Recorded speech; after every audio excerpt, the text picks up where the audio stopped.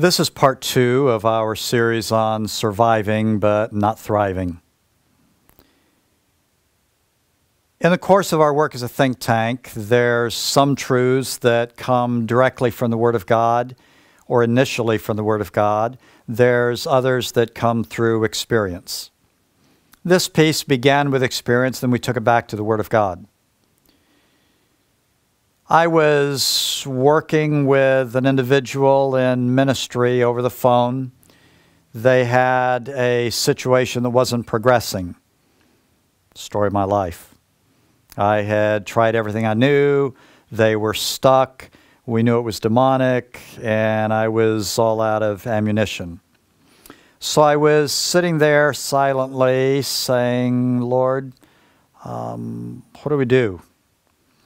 And God's instructions were very cryptic and precise. He said, fix the compass.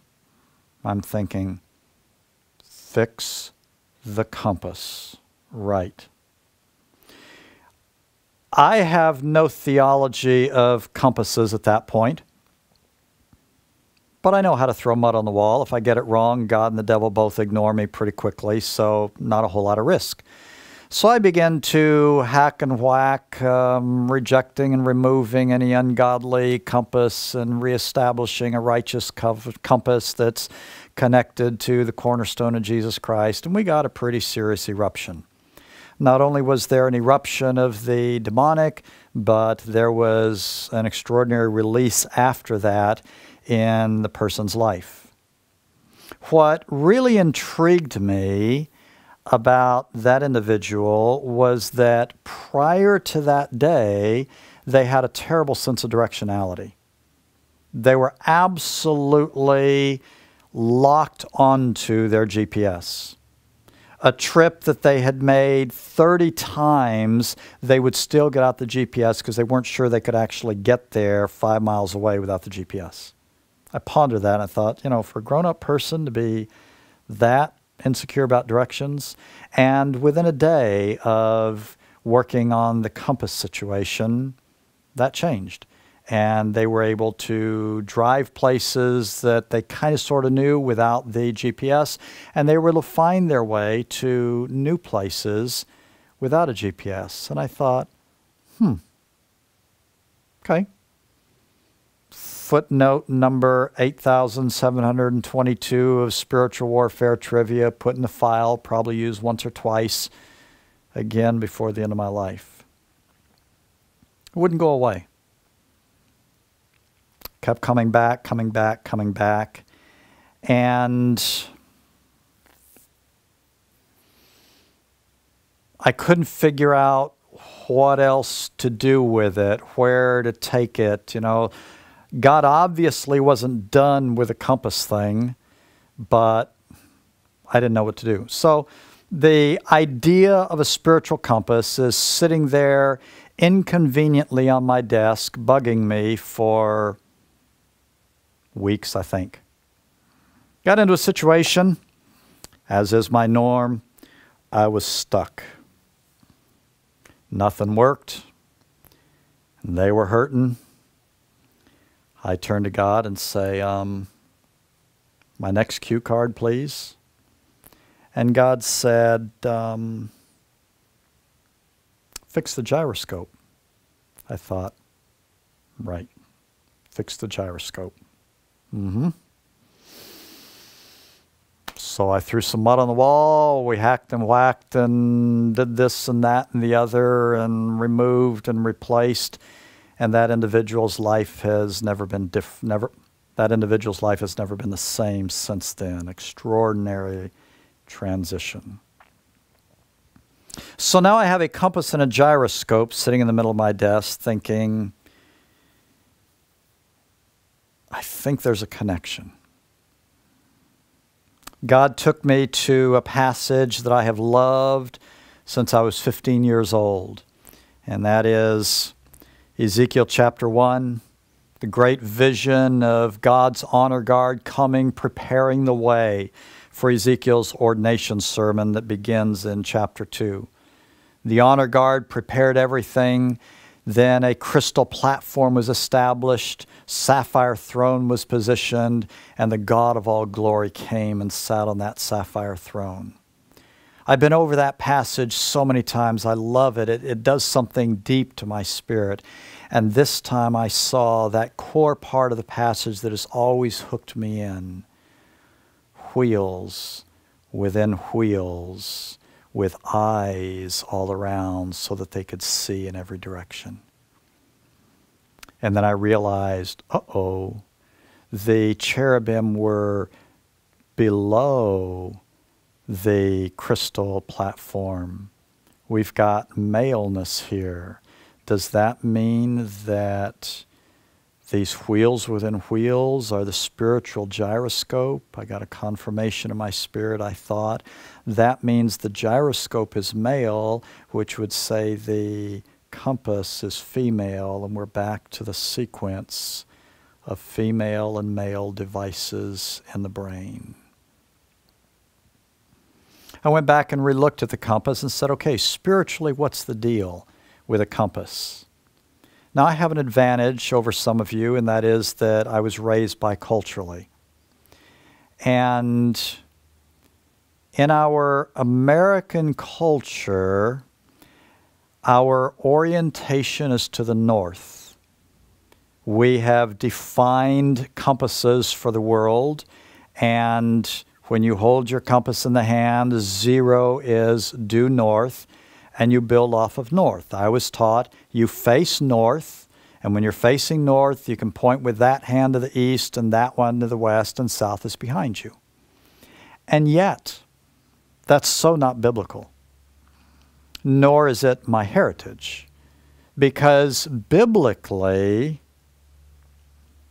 everything points to the east, the east, the east. The tabernacle oriented to the east, the temple oriented to the east, the campsites in the wilderness to the east, Jesus Christ coming from the east, entering Jerusalem from the east. That is God's focal point, the east, not the north. And in the Spanish and Latin American cultures that I'm familiar with, the east is the orientation point, and we have some bleed over from that into our language. We talk about being disoriented, orient being the east. We've lost our east instead of losing our north. So at least the Western culture's compass points to the north, that in many biblical passages is associated with the powers of darkness. In George Otis Jr.'s masterpiece, The Labyrinth, he postulates that when Lucifer was cast out of heaven, he fell into Lake Baikal, and that region in Siberia is the north, the mountain of the north that's referred to in Scripture, the antithesis of everything that Jerusalem is. So we now have a compass. Are we going to orient a compass according to the culture, or worse yet, according to the demonic realm, or are we going to orient the compass to the east according to God's spiritual compass? It was beginning to fit together. I had a little bit more confidence about this modality and the fact that it applied to more than just that one person, because we all have weird deliverance experiences that are just one-off. Others are principles that are portable, transferable from one person to another. I went back to the gyroscope. If the compass is the horizontal orientation, the gyroscope very clearly is the vertical. And in the powers of darkness, there is an extraordinary battle over whether we are going to be oriented up or we're going to be oriented down. Let's use one simple illustration. In the whole New Age arena with energy medicine, the mindset is that you're grounded from your tailbone to earth and you draw strength from the earth and it flows up through your body. Whether you're talking Hindu chakra points, that are flowing up, or whether you're talking the Masonic, you have 33 vertebrae in your spine and they start at the bottom and they build up by degrees, and when you get here you become a god in their theology. It is all from the earth up. That is the orientation of the world's gyroscope and the devil's gyroscope. God has a very different orientation. Jesus Christ is our head. He is our covering. And life flows from above down through our bodies to our feet. And our feet then are releasing energy into the land, sanctifying the land, rather than our body absorbing defilement from the land. So the gyroscope again fits within that broader framework of the spiritual dynamics that we have experienced, understood, observed in terms of the Egyptian heresy and the reversal, twisting, making opposite of everything that God is. So with a righteous spiritual compass, we are oriented east. With a righteous spiritual gyroscope, we are oriented to receive from God, and from that vertical orientation, life flows down. That was a skimpy theological package, but enough for me to begin experimenting. So after the first individual that I accidentally bumbled through with this, I began to pick off some of my beloved, messed up, righteous people that were pursuing God with all their heart and soul and mind and strength, and were surviving but not getting traction. For our test cases, I didn't give them the theology. We have some guinea pigs that trust me implicitly, which probably isn't very smart, but they do. And I said, can I experiment? Can I try something on you and see whether there's a problem here? And then I would just speak to the ungodly compass in them and then the ungodly gyroscope. And we would get reaction, we would go after it, and see a transformation. One thing that has emerged out of this that will interest many of you is the issue of changing reality in dreams. Some people in the world, a fairly significant group, dream consistently. They dream of being chased, and in the chase, their world morphs. They're running towards a door, but by the time they get there, the door becomes a wall. They are moving to hide behind a piece of furniture, and about the time they get there, the furniture vanishes or becomes transparent. In the dreams, there is a morphing world. That seems to be a sign of having difficulties with your compass and or your gyroscope, because individuals who have had that before don't have those kinds of morphing dreams after we clean up. In the next videos, I'm going to talk through a deliverance process for each one of these. Again, you can observe with your mind without engaging.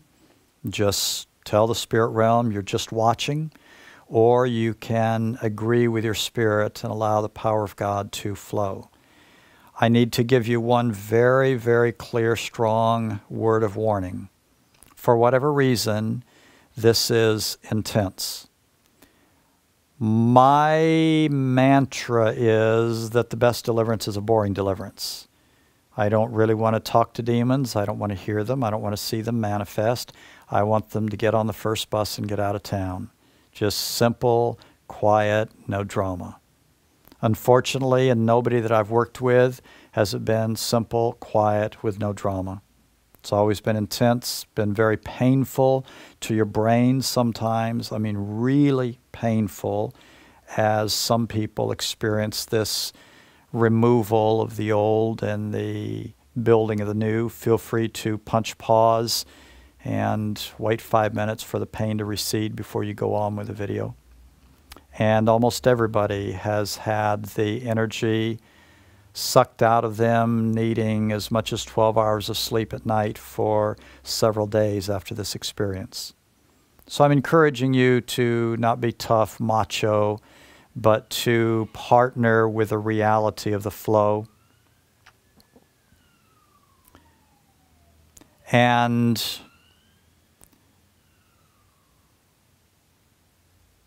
allow yourself to feel what you're feeling. And tomorrow and the next day, accommodate a lighter, easier schedule, preferably without a lot of hard decision-making or conflict, because your spirit, your soul, and your body get enormously rearranged. With that word of warning, we will move on first of all to the compass, since we need to do the female first.